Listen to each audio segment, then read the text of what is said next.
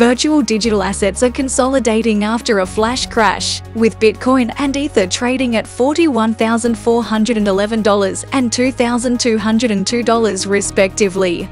Bitcoin fluctuated between $42,000 and $40,200 before stabilizing at $41,411, while ETH lost 1.32% and was trading at $2,202. Market participants await the Federal Reserve's interest rate decision for 2023. U.S. stock futures ticked higher Wednesday as investors await the Federal Reserve's latest policy decision. Dow Jones Industrial Average futures rose by 42 points, or 0.1%.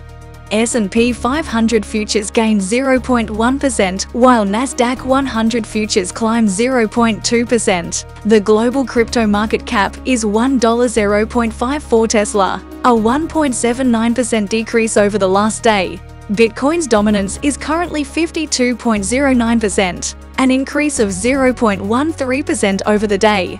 BTC was trading at $41,214, down 1.42% in the last 24 hours. ETH was trading at $2,179, down 1.70% in the similar time span. However, all the other major altcoins traded lower.